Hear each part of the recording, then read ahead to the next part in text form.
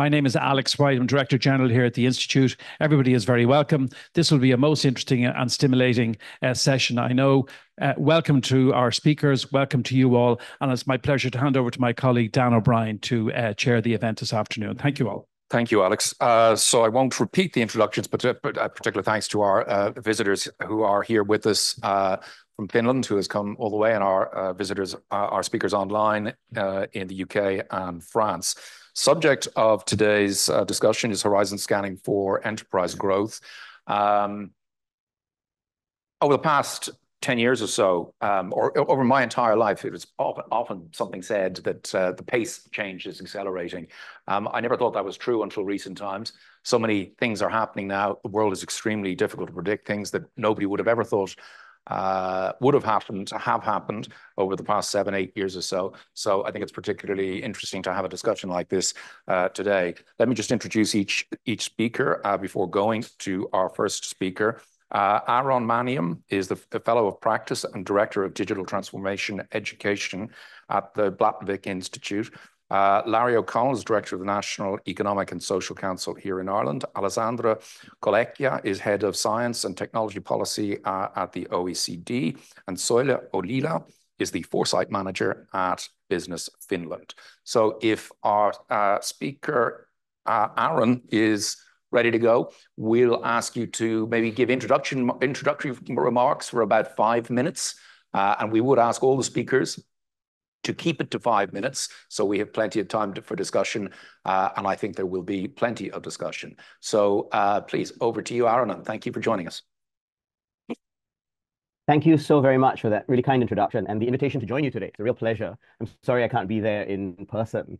I had the pleasure of setting up a Center for Strategic Futures in the Singaporean government, where I served as a policymaker for several years before I joined the Blavatnik School at Oxford. And a lot of what I talk about today will draw from those experiences, as well as a broad comparison that I'm increasingly studying across different countries of how their systems of foresight operate. And the organizers asked me to address 3 things in the 5 minutes that I have.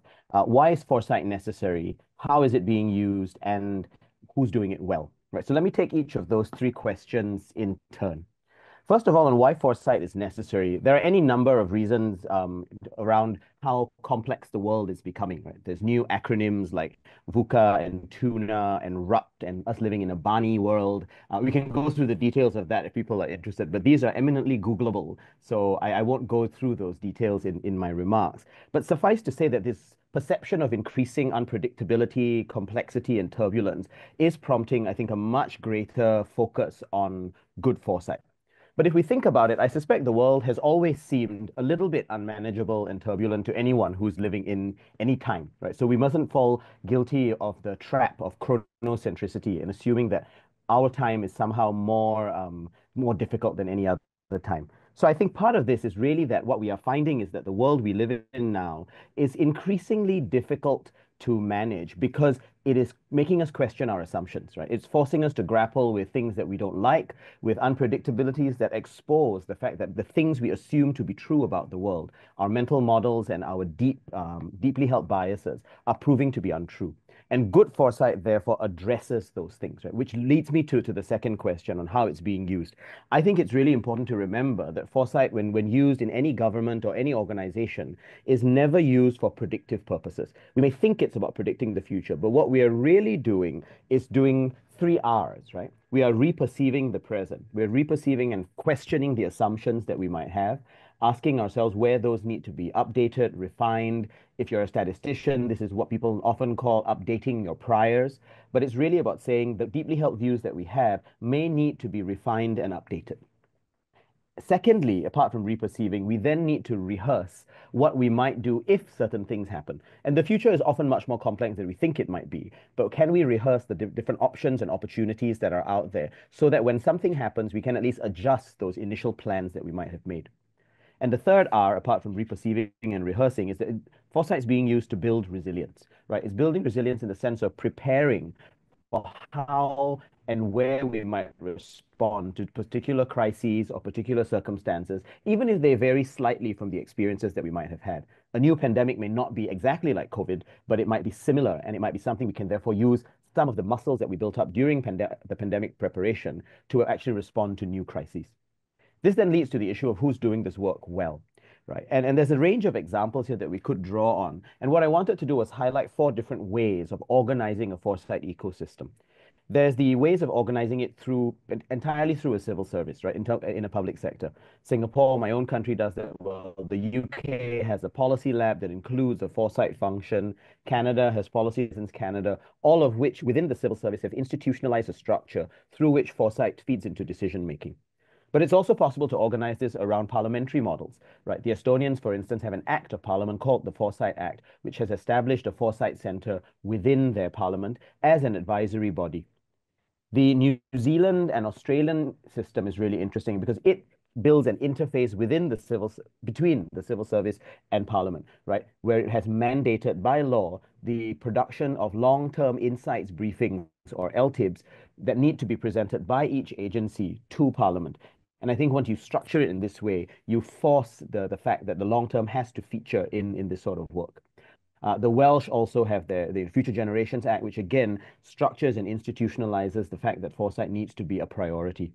And then finally, you have Finland and the Netherlands. And I won't say too much about Finland because we have a Finnish expert on our panel. But what I admire about the Finnish system is that it is an ecosystem, right? There is the Prime Minister's office, there is the Parliament with its Foresight Committee or Committee on the Future, and wonderful entities like Business Finland and Citra, which are also bringing foresight into a broader multi-stakeholder ecology. And that can work really well too, right? So I thought it was useful to mention that all these examples have proven to be successful in their own ways by organizing and harnessing different parts of the overall system. I've got about 5 seconds left, so I'll hand back to you in Ireland now, and I'll look forward very much to the question and answer session. Aaron, thank you very much. That was really concise and information-packed contribution. I'd like to just follow up on the issue of bias. And I think this can be a particular problem in smaller countries that can be prone to groupthink. Is there a way you can counteract sort of bias and groupthink? Well, one hopes there can be a silver bullet on this kind of thing, right? But unfortunately, I don't think there is. I think the ways in which we counteract bias and groupthink are by building a culture where we are constantly questioning the deep assumptions that we might have. And part of that involves talking to people who might make us uncomfortable. It means sitting down for lunch with them as individuals. And as countries, it means having, international advisory panels or networks that we tap into, where we know that people will, in a hopefully friendly and constructive way, challenge the assumptions that we might have. It comes from setting up external advisory panels. It comes from setting up councils where you can tap into international and non-government expertise.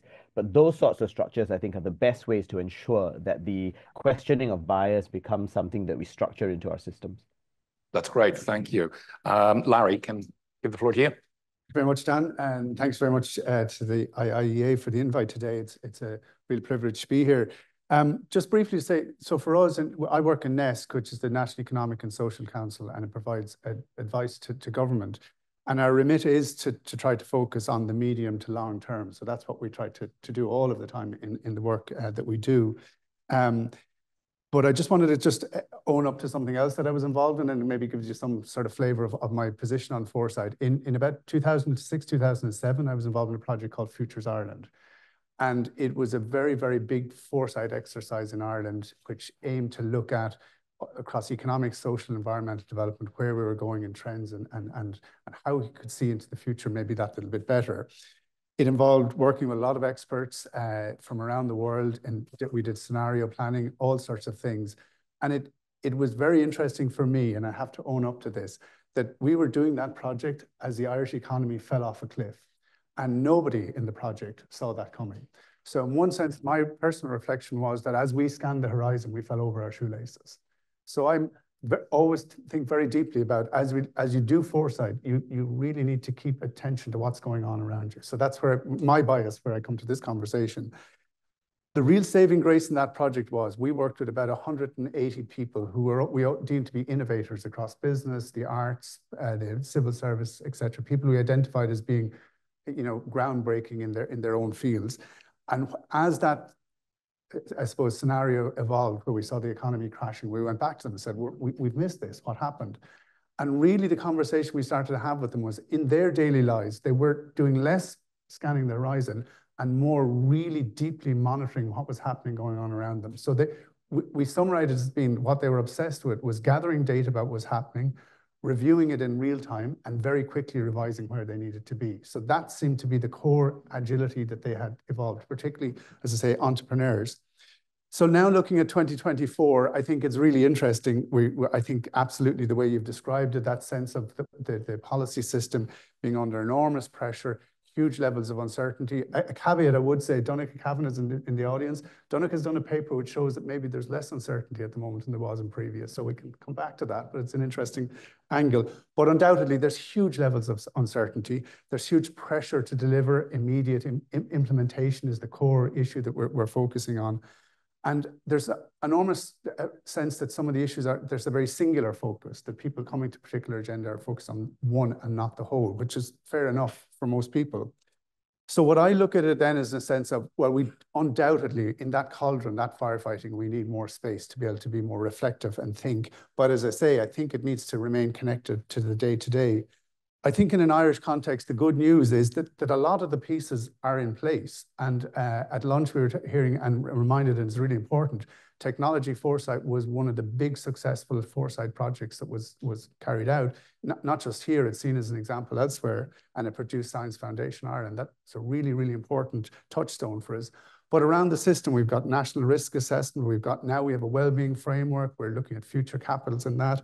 We've got work within the public expenditure reform on public sector transformation that's really trying to work with the OECD and others to think about foresight. We've individual foresight sectoral work in Teagasc, in Department of Further Education on AI. So there's lots happening. We've even talked in Ireland, it's been mooted about the idea of having a future generation commissioner. It's been suggested from the political parties. So we're having conversations about these issues. But for me, there still is a sense that there's something missing in that picture. I think there's a couple of things that are missing. For me, one of them is tools. I think we need to be always open to, are there better tools out there to do foresight in a different way, new platforms, new techniques? And again, from the conversation at lunch, I think they're there and they're going to come up in today's conversation. The other thing that's missing is, I think we have to be really honest and say that the nature of the foresight work means that what you're bringing back to the system is a weak signal about what you should do. So then you have to look at, has the system or the organization or the company or whoever, has it got the capacity to take the risk to respond to what is a weak signal about what it should do? How does it choose from the various scenarios and foresights? And we cannot, none of the tools will provide certainty in that. It requires leadership, it requires systems that allow people to take some risks and how we deal with that. And I think in our futures work in 2007, that was the big conclusion we came to. Do we have systems that are capable of creating enough autonomy to allow people to take risks? So I guess that's for me where I think that foresight fits in the system. And maybe I'll stop at that point, Dan. Right. Yeah, the point about tripping over your shoelaces as you look at the horizon is a very quotable comment. Good. Can we go to Paris? And Alessandra, if you're ready to join us. Yes. Good afternoon, everyone. Bonjour from Paris. So I'm from Science, Technology, Innovation. I must say at the OECD, as many of you know, we also have a small but impactful strategic foresight unit that provides studies, tools, and support for other OECD directorates via a dedicated foresight toolkit. But I am not a foresight expert myself.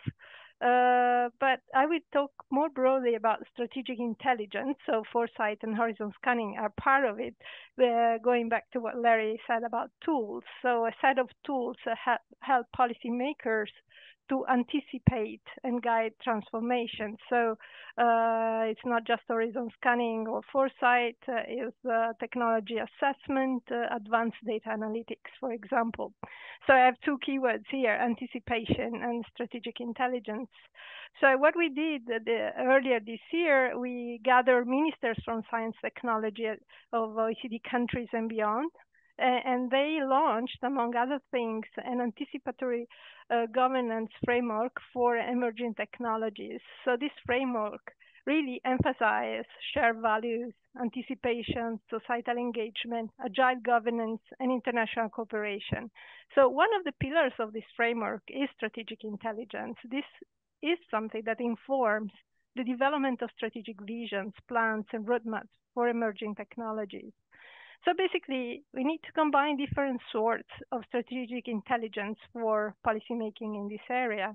So to be both lean and adaptive, we support a kind of 3 steps approach. So first thing, by finding and exploring weak signals, so horizon scanning can locate areas of technological interest, find key drivers of technological change, suggest how they may create new opportunities and threats. And in this first and ongoing stage assessment, horizon scanning encompasses a 360 degrees exploration of early stage technology domains. But once this area of interest has been identified, our next step is really to see whether deeper analysis is needed to take policy action and what forms of strategic intelligence are required. So not all emerging technologies requires new or additional forms of governance or new strategic intelligence. So we need to do a kind of preliminary diagnosis to evaluate if a technology is of greater or lesser concern. So once you've done that, so the third steps we talk about is to really deep dive analysis of technology, provide a richer evidence base, selecting appropriate tools. So if horizon scanning helps scans for weak signals, foresight can help stress test policy options, technology assessment can help unpack values, explore future impacts of technologies, and advanced analytics is the basis for the evidence for all these options. So each tool plays a different role, and each is useful at a different stage in the policy cycle. And then I was asked by the organizers to give some examples of what we are doing at the OECD in terms of strategic intelligence around new and emerging techs. So currently our team is examining the evolution and implication of synthetic biology. This is an amazing field. It helps treating infectious and genetic diseases. It can help preventing food shortages, mitigate the impacts of climate change.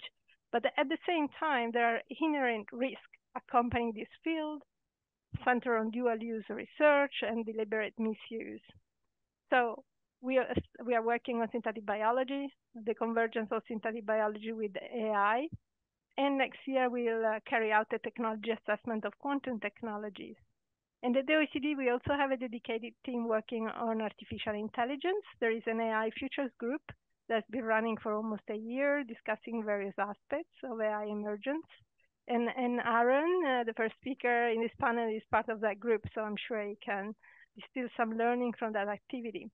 And then just to end, another exercise we're doing applied to a sector is the Foresight project on the ocean economy to 2050. So we're looking at, with the experts, what forces will shape the ocean economy into 2030, 40, 50, developing estimates and projecting them forward using different scenarios. And at the end of the process, we aim at providing new evidence-based options for actions on how sustainable management of the ocean economy might be strengthened. So we have many examples, both applied to technology sectors at the OECD. And I'll stop here. Thank you. Thank you, Alessandra. Very, very interesting. I look forward to talking further during the Q&A. And over to you, last but not least, Solveig. Thank you, and thank you for inviting me. Pleasure to be here. First time in Ireland. So my approach is with working with the companies and foresight. But first, I need to tell you a story about our foresight exercises, referring to that we need to pay attention to what is happening now. When we last time did this kind of like multi-stakeholder scenario workshop and published it, a huge work with like 120 stakeholders involved. The next month, COVID broke out. So a quick update was needed. The next time we did a large multi-stakeholder strategic foresight exercise. The next month we did have war in Europe. So we decided not to do this kind of foresight projects anymore. But it kind of like highlights that foresight is about explaining and trying to build your resilience with foresight.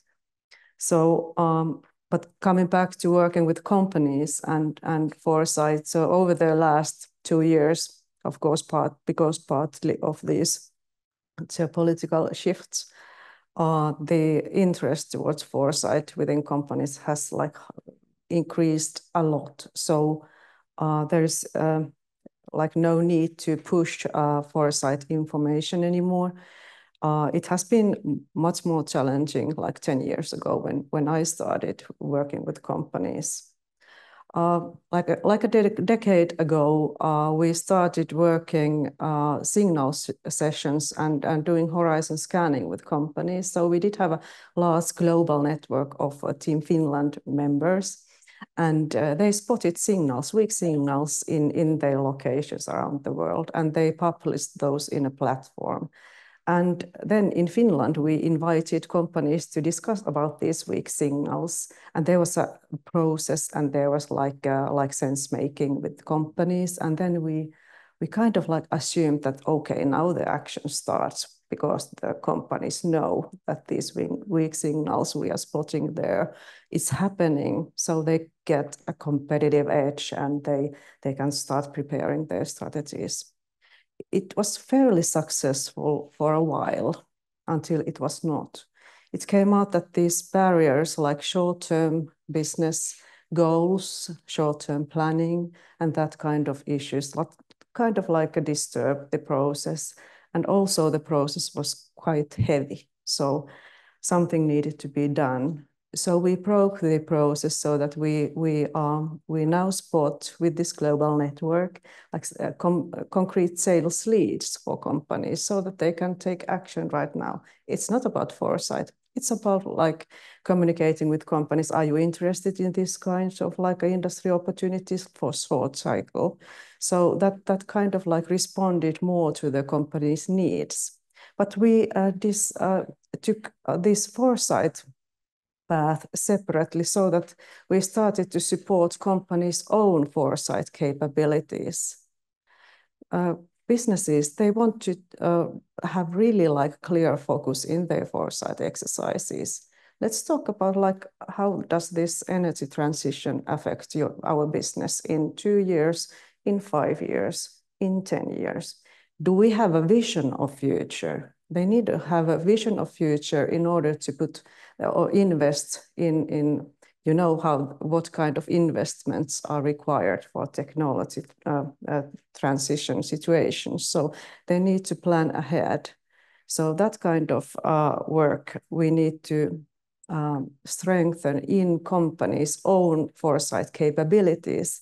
And when I talk about foresight capabilities, I mean all the dimensions, building an organization in the company, learning about the methods that fit to the goal, that fit to the actual need. Because if we offer insights for companies, they are usually really, too general. They do not fit to the actual problem, and they are not actionable. So building the bridge from the foresight to actionable insights, it's kind of like complicated. Horizon scanning is not going to be enough. You need the translational steps, and someone needs to facilitate those steps. So that what if this happens in our industry, what actions do we need to take now? So we kind of like try to provide concrete toolkits for companies. And for that, we have been publishing guidebooks and toolkits. They are freely available still today. The most recent one was published last month. Also, in Finland, there operates this kind of like corporate foresight network. So they benchmark each other's processes, methods, the ways of working. So we also try to facilitate that network to be successful.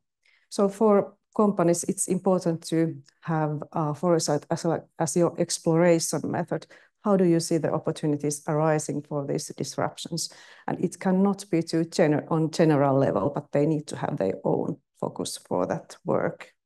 And any method they chose, it needs to have like an integration capacity to decision making like directly. So it needs kind of like long-term competence building. Also in Business Finland, we have transformed our own foresight to support our services so that our services are future-proof, and not publishing so much of these scenarios and foresight reports, which then tend to get old very soon.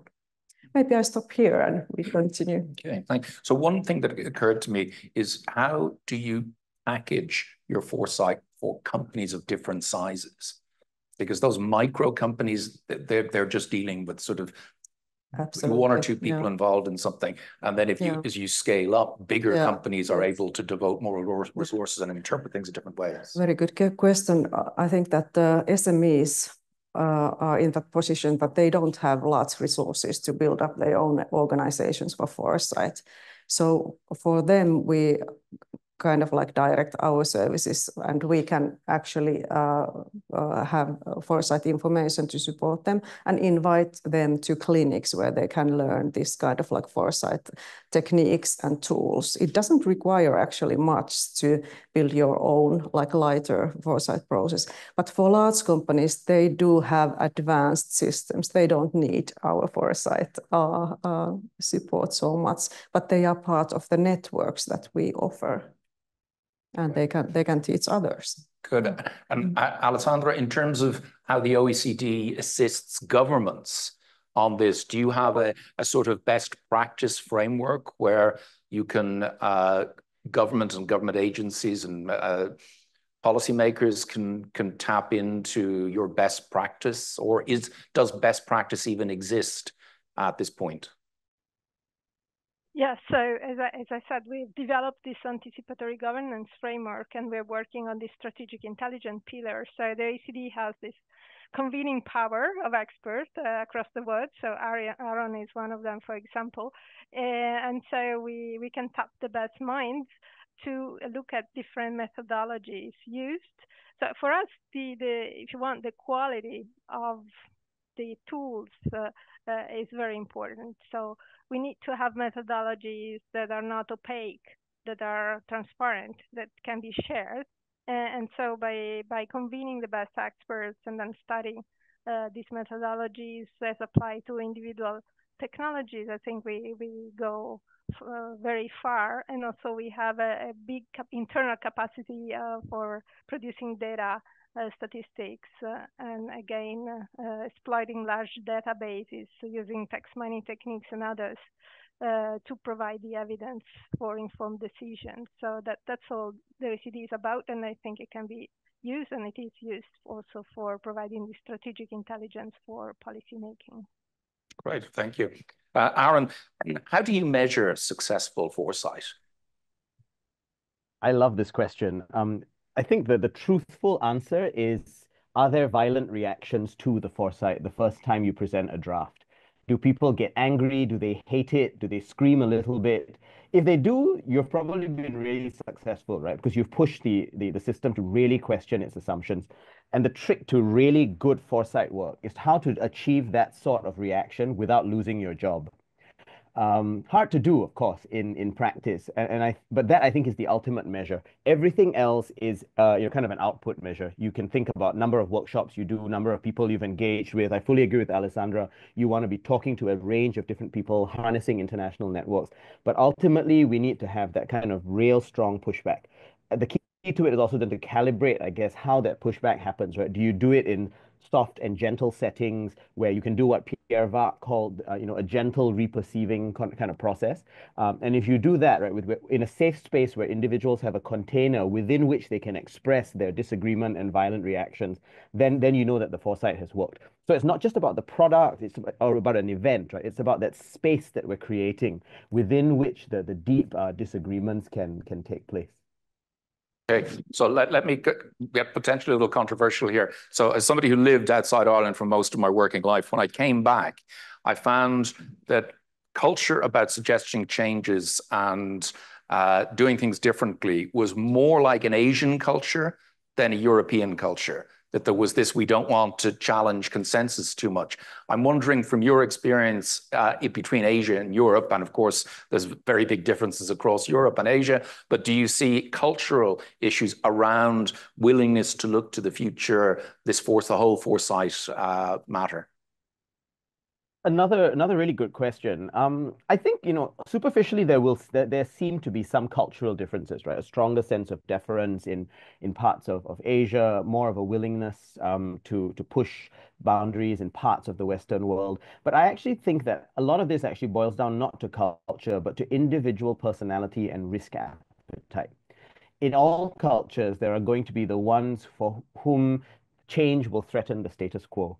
There will always be people who are uncomfortable with trying new things. There will always be people who find new ideas about the future slightly unpalatable. And that, I think, is at the core of all this work, right? When we push these boundaries, the violent reactions that I described happen if you are actually pushing people to get to ideas and issues that they might find unpalatable. And that happens in every culture. So the skilled futurist knows how to read not just the broad, generic geographical culture of where they are, but the organization, right? What is the bureaucratic culture here? What is the sense of structure and hierarchy? And then figure out how they need to maneuver through that, right? Reading the ethnographics of power in that place, and then figuring out where exactly the stress points and points of challenge need to be. The tools become really important in that. The openness of the process, as Alessandra said, become really important. Bringing in the right credible people, whether it's from business or international networks, that also matters. But ultimately, you're curating experiences for your decision makers to do this work as best they can. Okay, good. Look, we'll start opening it up at the halfway point to questions. People who want to ask a question, we'll go first to the floor. I'm just going to ask Larry a follow-up there, but if you could indicate, and we've got a microphone here, if you could say who you are and put your question, and we'll also take questions that are coming in thick and fast online. So Larry, just to pick up on that issue there, how would you evaluate Ireland's our culture here in terms of foresight? Well, I mean, I think certainly there's a lot of pieces of the kind of architecture there for us to have quite a well-developed foresight system. I think, I mean, when you look at some of the things we're doing, and like I was saying, I'm not sure. I think about it quite a bit as to what's kind of missing. As I said, the tools are there, the issue about the wider system, but also institutionally, whether something more is required.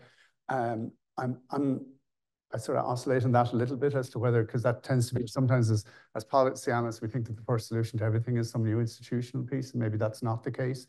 But I think certainly thinking a little bit more formally about how we develop the structures and processes. But maybe maybe if I could just pick up on your point about the groupthink. I mean, I think it's a thing that's often used here, and I do think, aside from foresight, we have quite a lot of structures where policy can be challenged, and there's the issue maybe is that do we need to develop them to have greater depth where we can really question the assumptions? I mean, I know you're doing a lot at the moment about our industrial policy, where we're like, do we have the space away from the people who are involved to really probe those assumptions? So I think we do have forums where contrary views can be aired, but maybe where we need to go a little bit further is how do we then take that sort of contrarian point and drill down deeper into it? And I think it was really interesting in the colleagues from the OECD talked about 360-degree exploration of an issue. I think that's really interesting. Look at it from all angles. So I think maybe developing that deeper capacity is what we need. Good. Do I see any questions there? Gentleman at the front there. Thank you.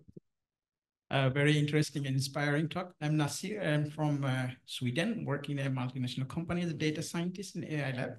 So one of my questions is actually what I found that there is some kinds of underestimation in particular regions in Asia or Eurasia, whatever it is, in terms of manufacturing and technical leadership things from the European Union. How do you see these kinds of things that in future patent landscape is not working current way, how it's been in the European Union? I mean, we cannot really protect our patentability things because certain countries not really respecting them. And the second one is that also we are underestimating the progress in China and also in particularly in the Eurasian region. So how do you put those things in your foresight, especially manufacturing leaderships in the European Union? Could I just clarify the second point? The second point was also like, how are you seeing that in terms of, so for example, in AI landscape, we are not leading in European Union compared to China and also some of our partners. And that is happening probably of underestimating the progress. So in the foresight, how are you challenging these things in European Union?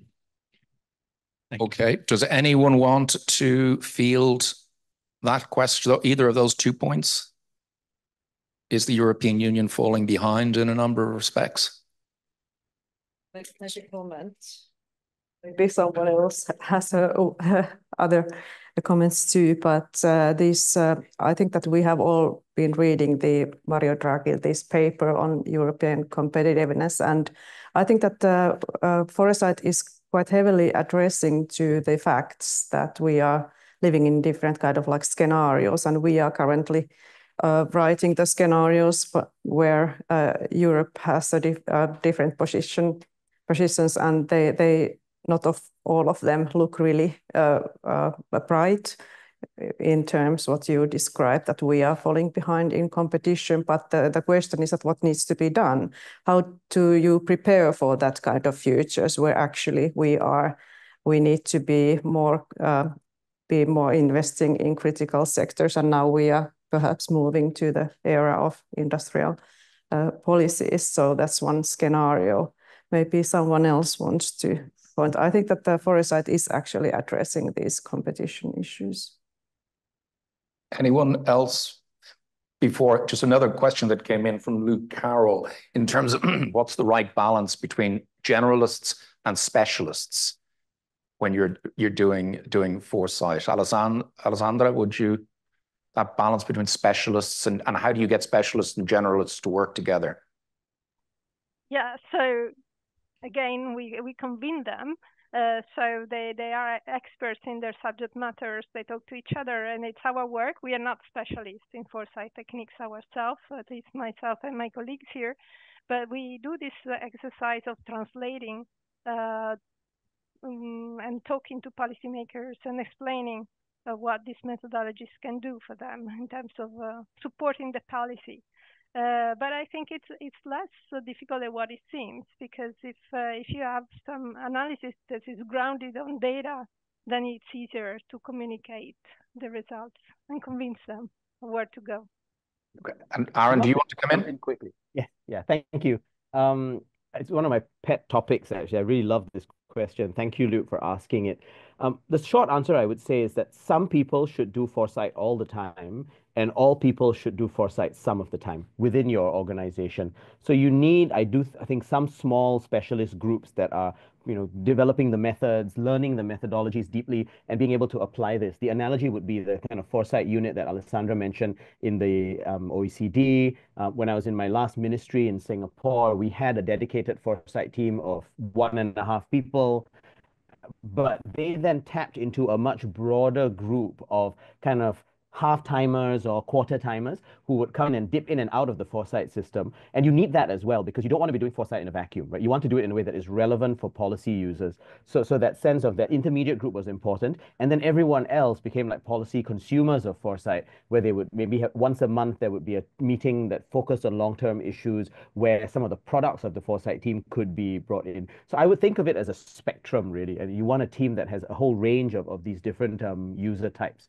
One other aspect, quickly just to touch on, is that I think in any good foresight team, you will want people who are content experts, right, who understand the issues that you're dealing with. You need people who are methods experts who can then bring in the knowledge of how to craft these safe and constructive experiences to challenge assumptions and groupthink. And then a third group is you need to have people who know how to bring all of that and be relevant to the organization. And we must never underestimate the value of that third group of people. It's easy to focus on the first two, but if those groups are kind of running around on their own, willy-nilly, not knowing how to make this work relevant to the foresight of the organization, then actually very often that work doesn't end up succeeding. Okay, and importance of leadership. I echo exactly what you said, and said we did recent work on, say, agriculture, the just transition in agriculture, and we found that there's exactly the constellation you need to bring in. So you needed to engage with researchers in universities, you need to engage with sectoral experts, you needed to have farmers in the room, but you need to have people from local community development. So, and then it was the mix that brought out the sort of magic in a way. It was because it was that conversation that you could create. And just one additional point, that takes time to create that mix to really get those voices to come out. I mean, the first meeting you have, people just want to put their positions on the table.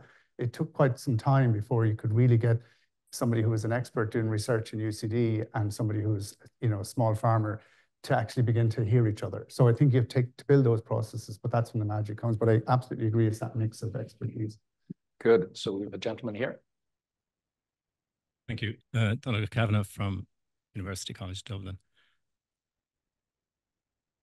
Oh, yeah. So just to pick up a point that Larry had made earlier about Science Foundation Ireland coming out of the Technology Foresight exercise back in the 90s. And Science Foundation Ireland was a really, really paradigm-changing event, and it's been very important. But in some ways, it's been so successful that I think we've lost sight of perhaps other ways of doing things. We've embedded the scientific way of looking at the world right across. So we talk about evidence-based policy. We talk about stuff being grounded in data. So we have a very scientific approach to looking at the world, and science looks for evidence, but the future has no evidence. We've no evidence for the future, really. So I think we do, and it's a question, I suppose, of kind of left brain thinking dominating right brain thinking, which we're taking the left brain to look at phenomena that are best looked at through the right brain. And the right brain really in Ireland, I think, is about storytelling. Like, one of the issues with weak signals is that they will really be lost if they're going to be in a list of bullet points and if they're in spreadsheets and whatever. But that's why storytelling, I think, is so important in telling good stories about the future. And we're not going to do that, I think, with the kind of evidence-based policy and approaches that we tend to privilege. Anyone want to respond to that?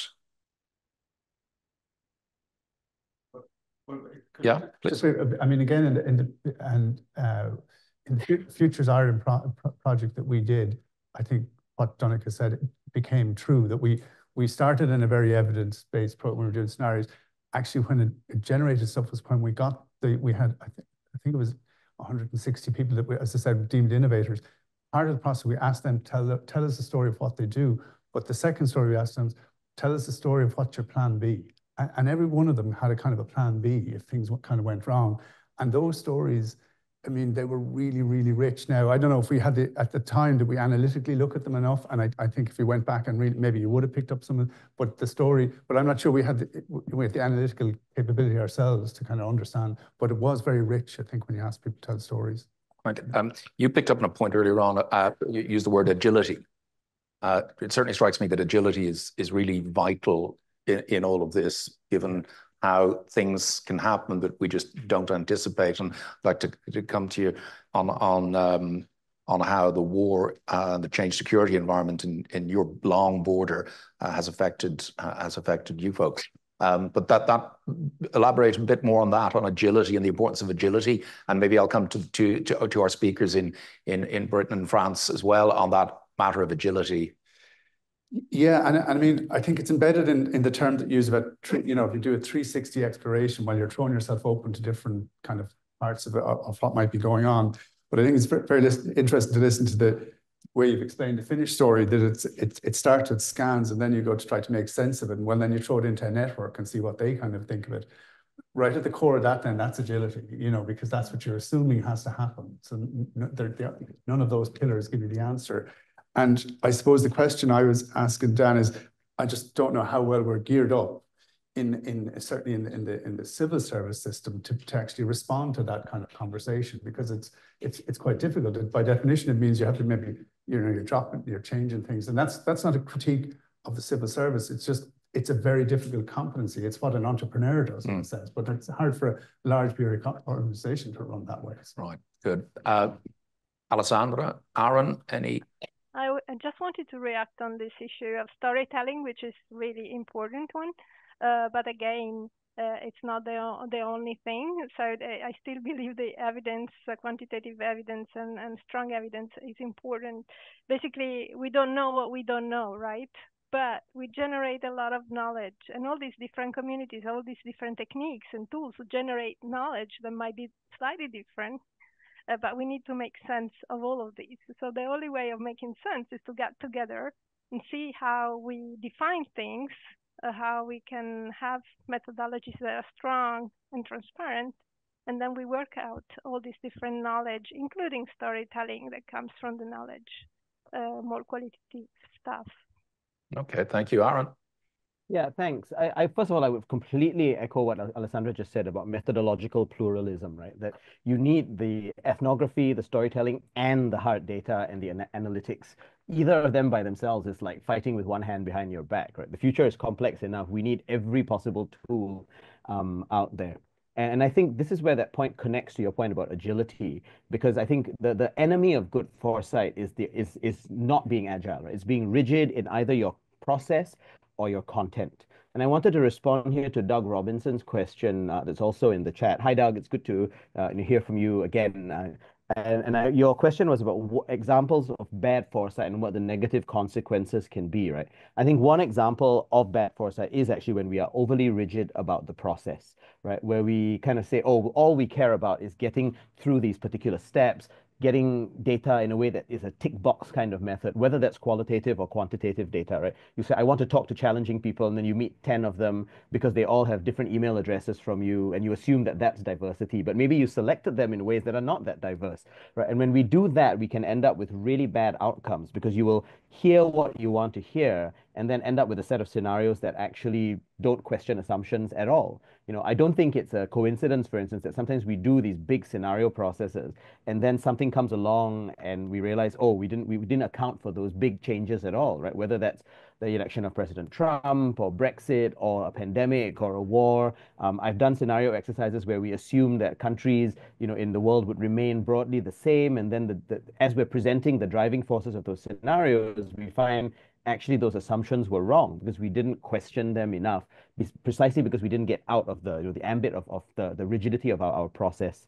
But there's also the possibility of being overly rigid in the content, I think, you know, where you kind of focus so much on footnoting the content and writing up a piece of research that you forget that the point of that research is actually to push your organizational boundaries and help decision makers to do better work and to understand the world better.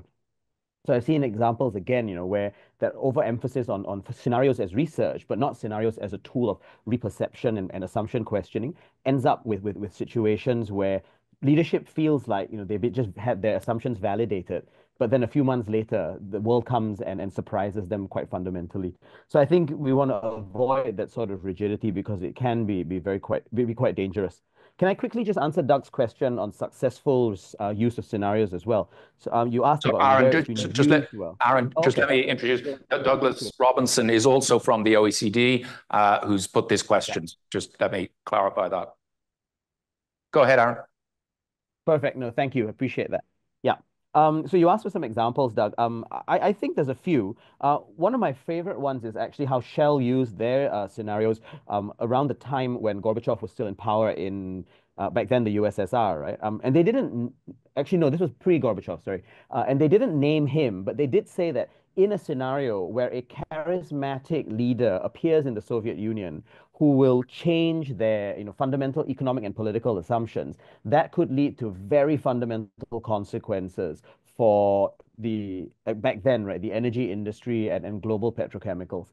So without naming a specific name, they, I think, identify what a particular archetype could do in terms of the transformative potential for world order. That's one example which I think then led them to think about preparing for a very different world in terms of European configurations of power, and also then a global world order that wasn't bipolar in the sense of, you know, US versus USSR. And a much more micro scale, in a lot of times in Singapore, when we've done scenarios, the first time we did them, we found that a lot of our decision makers were so focused on geopolitical and geoeconomic concerns, but not a lot of them were thinking about internal social concerns, right? Issues around social cohesion, trust between the state and individual citizens, communal cohesion between the different races that exist in Singapore. And because of that, because of the gap that we identified, the scenarios were structured in a way to draw attention to the social consequences. And that actually led to some quite fundamental reperceptions of the way policy got made in the social sphere. New agencies got set up. You know, we can talk about the details separately if anyone wants to reach out. But there were new agencies set up. There was new emphasis brought into the coordination processes amidst social sector agencies. And that allowed us to kind of redress what was clearly an imbalance, right, in the overall approaches. An imbalance that was not there out of malice or even neglect. It was just natural human nature that people were focused on more external issues than they were on the internal. So two examples there from very different parts of the world on how scenarios can help us do reperception in a positive way. Tom Ferris, a member of the Institute, makes more a point. He wants to highlight another OECD report that was published with the Irish authorities in May 2023 entitled Strengthening Policy Development. It was an excellent report, actually, so let me just bring that to people's attention if they didn't see it last year. Thanks for reminding us of that. Tom, any other questions? Barry, my colleague at the front here. Thanks very much. Thanks very much, panel. My name is Barry Colfer. I'm the Director of Research here. I have two questions, Dan, if I may, and through the chair, I might put the first short one to Soila and to, let's just stick with Soila. It's about AI, and it's about something we've discussed briefly. How can artificial intelligence best be used to support strategic foresight? I know Business Finland makes good use of it. Perhaps Larry, you might have something to say about that as well from the coalface. The second question, Dan, I might put to Aaron and Alessandro online, and it's about outcomes. And so given the foresight is about considering possible futures, some of which may be true, or indeed none of them may become true, how do you actually measure success or effectiveness? Are you just looking at methodological robustness? Are you looking at impact on policy decisions? Or is there any other way of knowing whether your horizon scanning / foresight is done well or not? Thanks. Thank you, Barry. Well, the question was about using AI in foresight, and that's really interesting question. But first, maybe a notion about the using tools. Tools are not the solution, and I agree with the previous speakers that it's important not to get locked into process or not to get locked into tools, because they are only your support. But AI can be used in multiple ways. For instance, in scenario work. You can define scenario questions with AI. Well, I can now use Chat GPT-4, or you can use Copilot if you have good data in-house, and that's more secure. So, for instance, instead of asking scenarios of what are the 4 scenarios of Finnish competitiveness, you can ask define the prompt so that you are asking that what do we know about this situation and what we don't know, what are the key uncertainties, how do you define the most critical questions regarding, for instance, our capabilities in dual-use technologies or something, so that you can find the focus for the scenario, so that the scenarios can be good to, like Aaron was pointing out here, it's the excellent tool for thinking, but you need to have the proper questions so that you have the dimensions that really answers and gives you different scenarios so that you can prepare for the scenarios. So AI can be used for defining the questions for scenarios. Also, AI can be actually used to spot signals. So I heard one company that they are having a Teams channel to collect signals around their sales network around the world. So it creates hundreds of insights, weak signals or trends. But then you need to have a tools just to cluster them and ask questions of those. So you don't actually need to have an expensive tool to make horizon scanning, organize horizon scanning in your organization. You can use Teams channel and Copilot. And I mean, the opportunities are huge. These were just 2 examples how we are at the moment using. answered the second question already. Maybe Alessandra, if you have any thoughts on measuring success. Yes, so indeed, I would repeat, for me, it's essential to have quality of these methodologies. So we need to have benchmarks, because they could produce plausible results, but we don't know if we don't have a measure of quality of how these things have been done, and how some of those could be opaque. But apart from the quality, I guess one measure of success is exactly that there is no one outcome, but we can produce a set of outcome and possibility and options. And all these options can be then assessed somehow, and they can be implemented in different contexts. So it's already a success to be able to produce different options that then policymakers can take and implement in their own context. Okay, thank you. So let me just sort of come to a question about how Finland is preparing for a very changed, or is doing things in terms of a very changed security environment. But also just make three observations about the war in Ukraine. So even a couple of weeks beforehand, almost nobody predicted that Russia would attempt to invade and overthrow the government and take over the entire country. Then nobody expected Ukraine to resist to the extent they have. And then nobody expected the Russian economy to shake off the effects of the war and the tightest set of sanctions that have ever been introduced. So all of these things have come about that nobody sort of expected, and how this played out. So just maybe that's worth making a point. And different things that were completely unexpected all happened one after the other. But in terms of, you're on the front line, you have a massive border with Russia. You almost, again, nobody predicted that you would join NATO after having never joined. How are businesses in Finland preparing? Do they have backup plans in case of more aggressive, whether it's hybrid warfare or whether it's worse than that? Do they have backup locations in other countries? What sort of contingency plans do they make for things getting worse and it affecting Finland? Yeah, that's a critical question for Finnish resilience, of course. Unfortunately, the businesses are kind of like on reactive mode when it comes to the investment decisions they have made like years ago. Maybe a parallel example is that I remember it was more than 5 years ago, maybe 7 years ago, we published a report on the risks of investing heavily in certain geographical areas, and just a notion that balancing risks might be unnecessary and decentralizing the supply networks.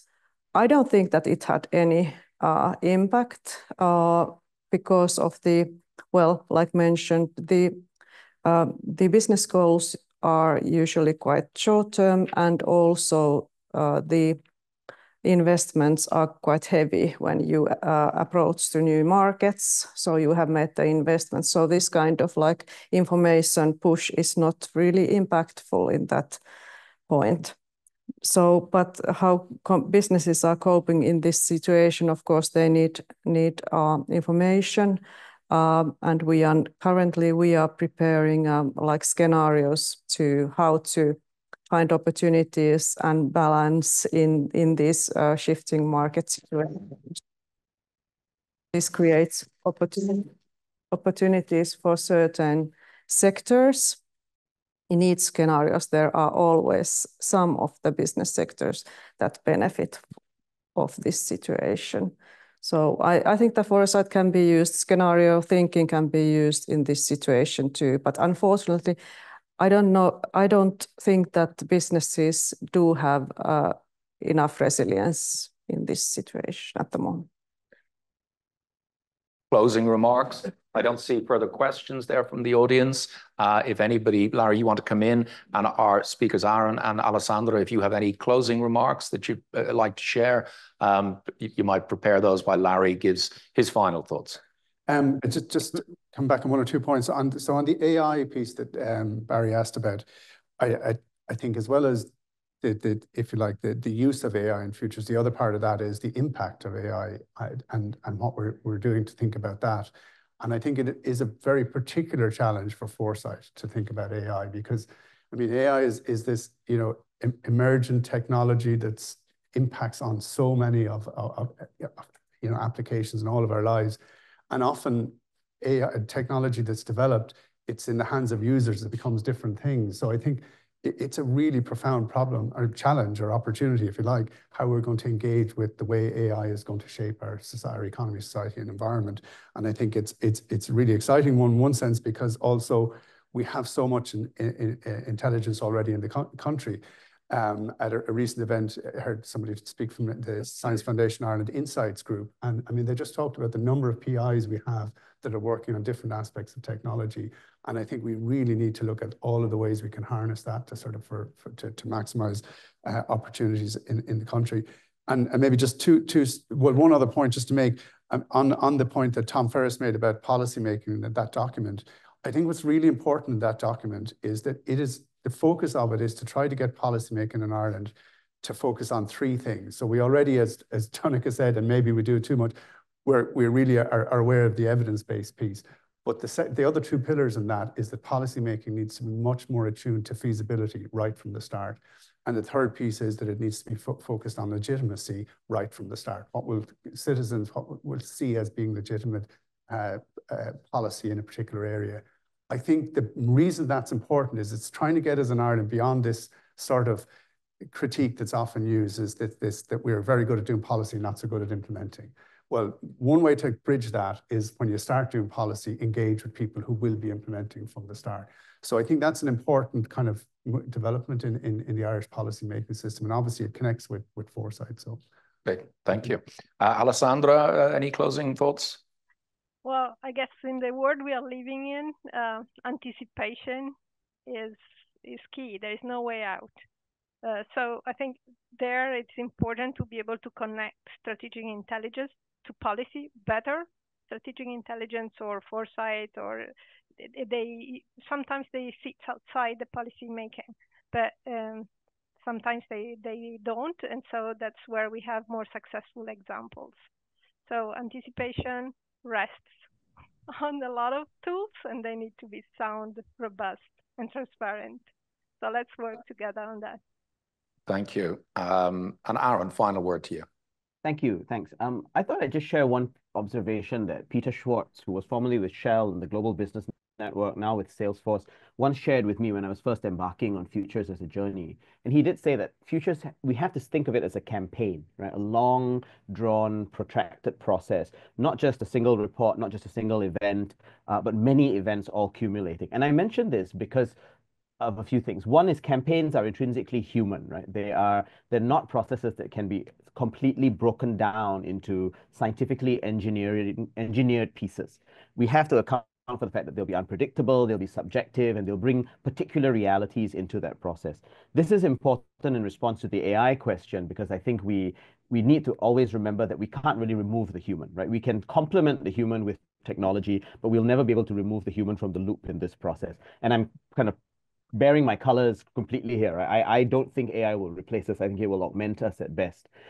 So that's one aspect of this. The second is that, you know, there was a question from Brian about how productive such processes can be or unproductive. And I think the very language of productivity and unproductivity isn't quite the right one to use when it comes to foresight, because it assumes that there's a point at which you can optimize.